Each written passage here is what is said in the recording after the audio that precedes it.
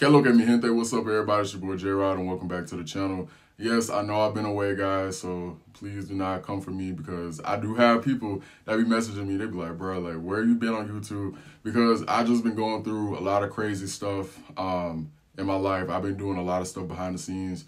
So yeah, YouTube, I really haven't had time to do it, but I am back and I do promise to get back on a regular, frequent uploading schedule. So hopefully I can get back to doing my weekly uploads.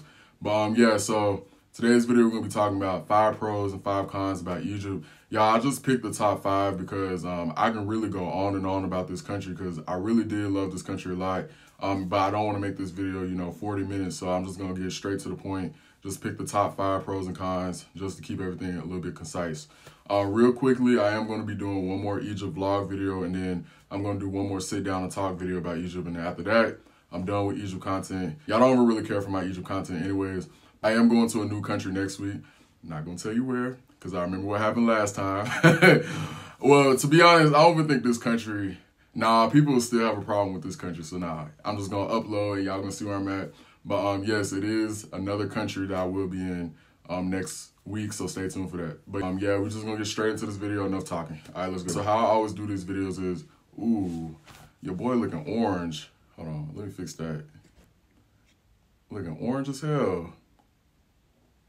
All right, here we go. All right, that looks better.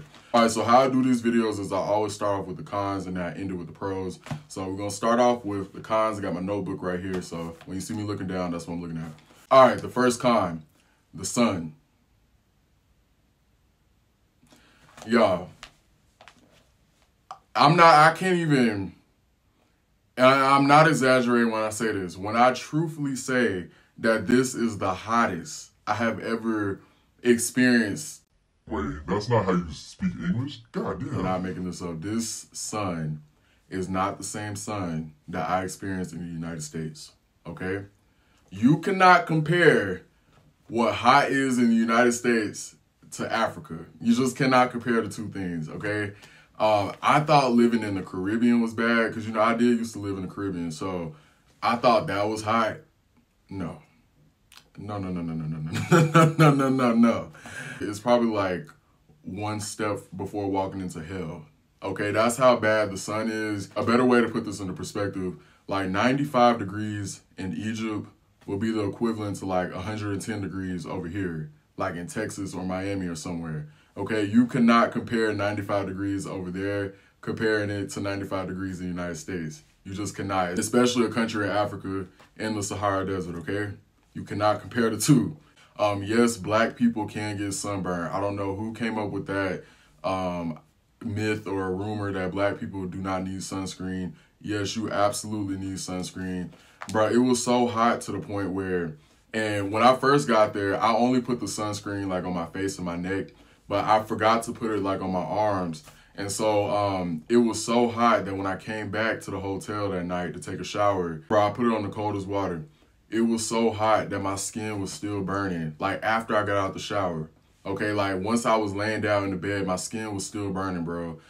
Please, please, please, please use sunscreen when you come to Egypt. Do not wear black, especially when you're in the desert. Do not wear black when you're going to the desert, okay? Just please be prepared for that sun. Drink plenty of water. Take water with you. Every chance you get to drink water, please drink water. Now, in the evening, it actually felt pretty good. It wasn't that bad. And at nighttime, it felt real good. But the morning and midday, sunscreen, wear a hat, light colors. All right, number 2, the vendors. Now, it is expected as an American that people are going to sell things to you. Like, I already have that expectation being a gringo. I know everywhere I go, people look at Americans as dollars. I mean, you can't get out of that. Like, you can go to Paris, you can go to Spain, you can go to Italy, you can go to South America. Okay, if people see that you're a gringo, people are going to try to sell you things. That is inevitable. However, this is by far the worst and most aggressive group of vendors I've ever seen in my entire life. These vendors are off the chain. Bro, you thought when I went to Colombia it was bad? Bro, Egypt is on a whole different level, bro. The best way for me to describe this is like the paparazzi, all right? Like, in Hollywood, how the paparazzi, they'll like chase the celebrity and like follow them with the cameras. That's exactly what it feels like, bro. Like, you would think that I'm Michael Jackson or somebody famous. And, like, literally, bro, like, when I'm trying to, like, walk outside, I kind of have to brace myself and be like, all right, like, I know they're about to, like, bum rush me. I know they're about to, like, come up to me, so just be ready. Say no, keep your head down, keep it moving. When I was in Egypt, the most amount of vendors I probably had around me at one time, easily 10 to 15. Yes, 10 to 15 people around you at once. And they all vary in different ages. Some were like children, and they're just like, please, please buy this, buy this, buy this. And it's almost as if like they're pleading for you to buy something. And I don't really like when people do that. 9 times out of 10, when you do that, that actually turns me away rather than me just allowing myself to figure out what I want. But when you're just shoving it in my face and you're trying to tell me to buy something, that actually makes me not want to buy something. But I do understand from a standpoint, people be trying to make ends meet, but still, that's just not the way you approach people. And if you're in Egypt, you definitely got to be prepared for these vendors. They are extremely aggressive. The worst situation I had in Egypt when it came to the vendors, it was my last day, and I was headed to the taxi, so I was like just leaving the restaurant, and of course, they made the eye contact. Everybody knew I wasn't from there. Tons of people just surrounded me. Got like a little kid, little girl, she tapped me, please, can you please buy this? And then, you know, you got some guys right here, they're like, please buy this, buy this, buy this. And so I'm keeping my head down. I'm like, no, no, no, no, no, no, thank you, no, thank you, no, thank you. Like, I'm trying to hurry up, get to the car. Like, I'm telling you, I'm surrounded. It's probably like 15 people surrounding me, bro. So I get to the taxi. As I'm getting in the taxi, they won't let the door go. Like, I'm trying to shut the door, and like they're holding on to the door. Bro, I'm not making this up. So I'm trying to get in the taxi and go. The guy, he like holds the scarf, he throws it in my face. Well, he doesn't throw it in my face, he throws it like at my chest. Now I pick it up and I'm like, bro, I don't want this. Because this is my last day. It's like, I don't need the little scarf. And these are the little scarves that you wear like if you're in the desert to keep the sand out your face. And I told him, I was like, bro, I don't want it. And he's like, 80 pounds, 80 pounds. I was like, no, I don't want it. And he's like, 50 pounds, 50 pounds. And so I'm picking it up, I'm putting it back out the window, and he's shoving it back at me. And I'm like pushing it back. I'm like, I don't want it, I don't want it. And then I can hear him get really mad. He kind of grits his teeth and he's like, 50 pounds. And then I like push it back and I'm like, bro, I don't want it. Like I told you I don't want it. Okay, I gotta go. Okay, 80 pounds. It's 80 pounds. I gotta go. 80 pounds. Okay, last, give me 50. 50. No, I don't want خلاص I don't really care for all that shoving and pushing and getting up in my face. That's how fights break out. And it's like, I'm in another country, so I'm not really trying to go there with dude, but hell, he's about damn near close. Now, there is a trick around this if you do not want to be bothered by the vendors. If you're with a tour guide, the vendors will not bother you, okay? So they are not allowed to bother you because the tour guides are working. So these tour guides, they know these vendors and the vendors know the tour guides. So if the tour guide is with one of their clients, the vendors are not allowed to come up to you and sell you things because then that'll be an obstruction, you know, because they're working. So it's like, you're keeping me from working. I'm with the client. You cannot interrupt, you know, like what I'm doing. You do need a tour guide when you're in Egypt because there's a lot of buildings and a lot of monuments and things. You're just not going to understand the context. You're not with a local or someone trying to explain you these things. So I would highly, highly recommend you have a tour guide. But yeah, so as long as you're with the tour guide, the vendors cannot bother you. But the moment you step out by yourself, it's free game. So that's just a little heads up. Just be prepared for that. All right, moving on. I want to get into the next con. So the next con is the traffic. The traffic is probably the worst traffic I've personally ever seen. I know that this is a pattern in this video. This is the worst sun I've ever seen. These are the worst vendors I've ever seen. This is the worst traffic I've ever seen. But really, guys, this is truly the worst traffic I have ever seen. I'm not making this up, and I believe my driver told me it's like 30 million people that live there. So that makes sense why it's such a high volume of people on the streets and the roads. There are no stop signs. There are no street lights. Every man for himself. I've even talked to other subscribers who've been out to Egypt, and they said the same thing, that this is literally the worst traffic I have ever come across in my life. Now, I will say this, the driving isn't crazy in terms of like how, you know what I tell you in the Dominican Republic, you really got to brace yourself when you're in the car in the DR because people just, they cannot drive. They just drive wild and reckless.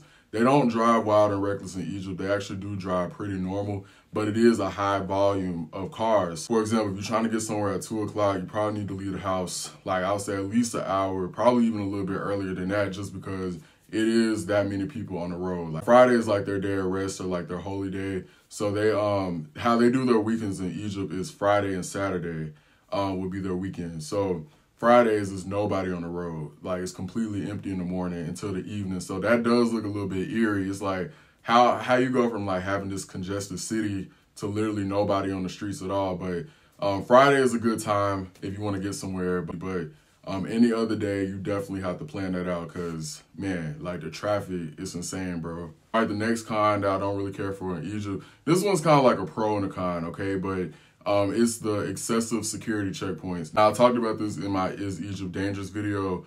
I talked about how there is security everywhere, literally every block. There's a security checkpoint. Like for anything you want to do, if you want to go into a monument, you got to go through security, museum security.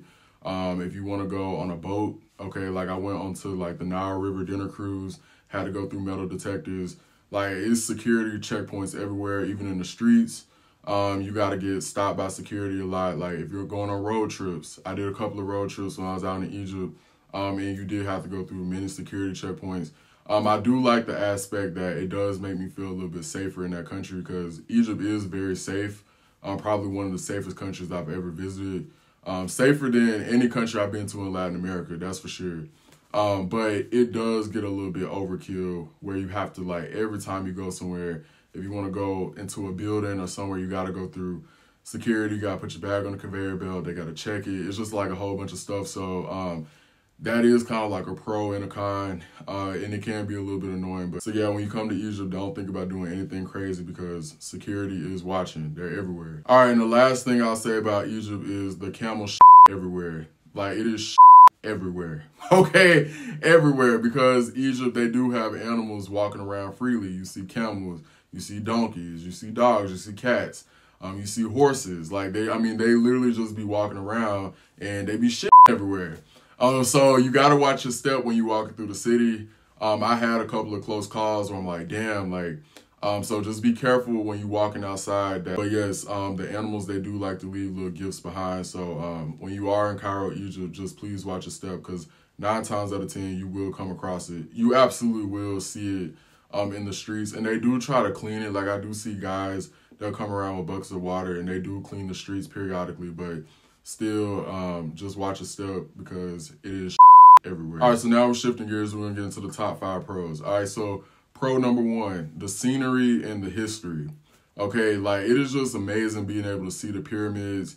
Like it's one thing from seeing it like in a book or on TV. Because, you know, when I was in school, I used to see this stuff all the time. But to actually stand there right in front of it is absolutely breathtaking. But that is one thing I like about Egypt is they have tons of monuments, tons of history, tons of museums. Like if you like history, then I do think you will enjoy Egypt because there's tons of this stuff.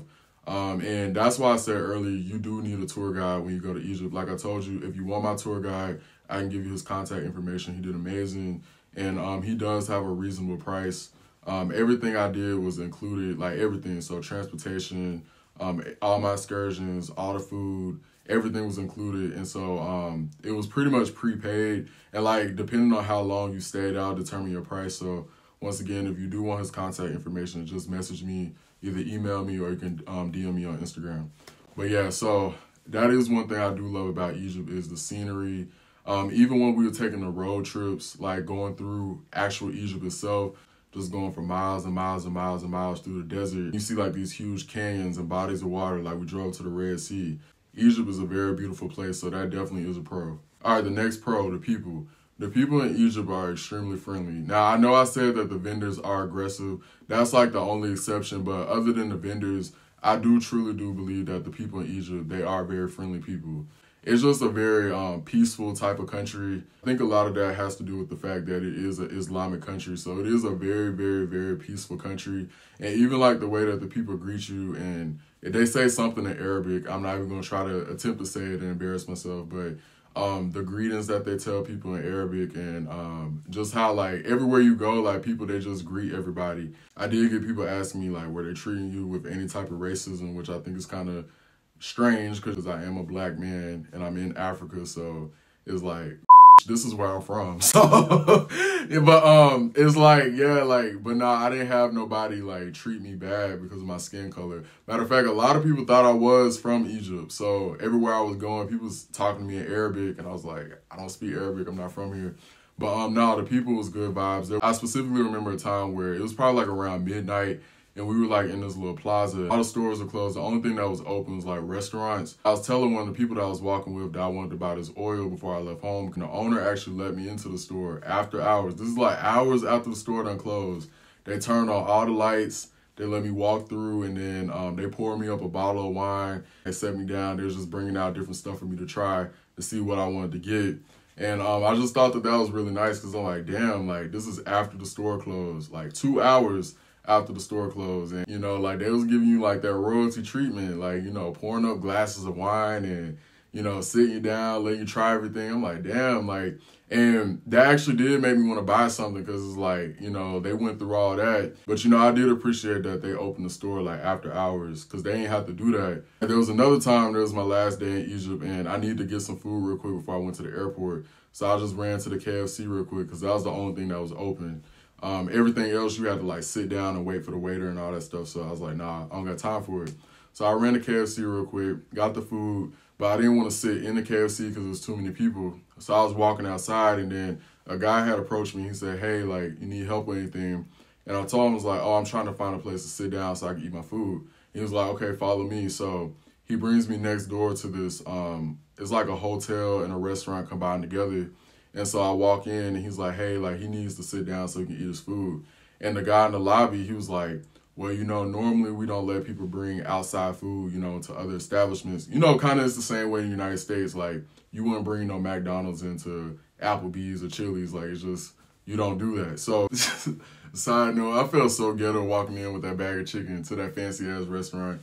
Of course, the black dude gonna walk in with some fried chicken to a restaurant. But nah, like, they was being real nice, though. They was real chill about it. So the guy in the lobby, he was actually nice enough to take my food. He was like, all right, like, we'll take the food to the back, and then we'll just serve it to you on a plate. So it's as if, like, you ordered some food when you got here. So I'm like, all right, cool. So I gave him the bag. He told me, he's like, just buy, like, a bottle of water or something. So they walked me up to the rooftop of the building, and then I sat down, and then they came out with the KFC on like plates as if I ordered food from the restaurant. And once again, it was one of those situations where it's like they didn't really have to do that. Like, he could have just said no, or they could have been like, oh, this American, like they think they can do whatever they want. That is one thing I'll say about the Egyptians, is that they really do care about their tourists. All right, pro number 3, the exchange rate.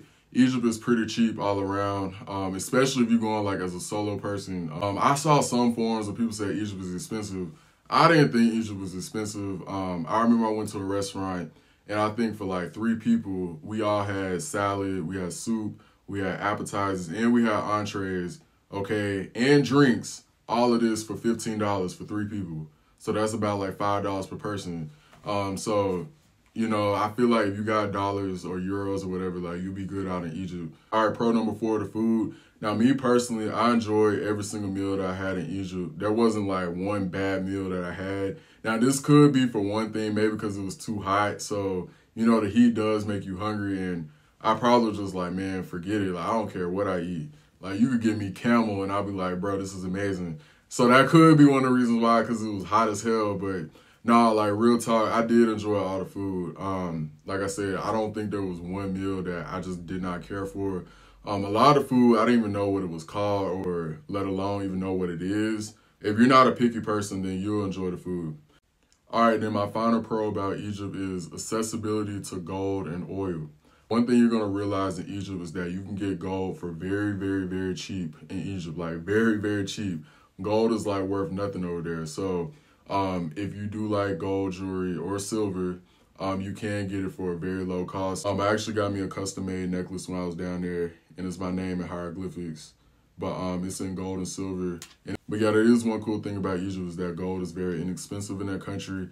Another thing I liked was the oil that you can get. So they have oil shops and oil doctors who they specialize in different oils. So you just tell them what you want. So I mean, that oil doctor I met, he can pretty much make oil from anything. So oil if you're sick, oil if you need to go to sleep better, oil for muscle pains and aches. Like, I told him I work out a lot. I work out every day. He gave me some oil for like muscle relaxing, to make your muscles relax. So he gave it to me in this jar. Then I went to this other oil shop where they sold like cologne. And y'all, like, this cologne is really good. Like, here's the cologne that I bought in this bottle right here. Bro, just one drop, and then you like rub it right here. Makes your whole body smell good. But bro, I get so many compliments from my job, or like even outside of work. Like people that ask like, what cologne am I wearing? I'm like, oh, I got this from Egypt. But yeah, if you do go to Egypt, you definitely gotta get the gold and you gotta get the oil. Like the cologne, man, or the perfume for the ladies is worth it. And it's cheap too. It's real cheap. But yeah, that's the end of this video, guys, for the pros and cons of Egypt. If you do want the tour guide's information, like I told you, just message me on IG or you can send me an email. Or if you got any other questions about any other places I've gone to, you know where to hit me up. But don't forget to like and subscribe and catch me on the next video. All right, peace.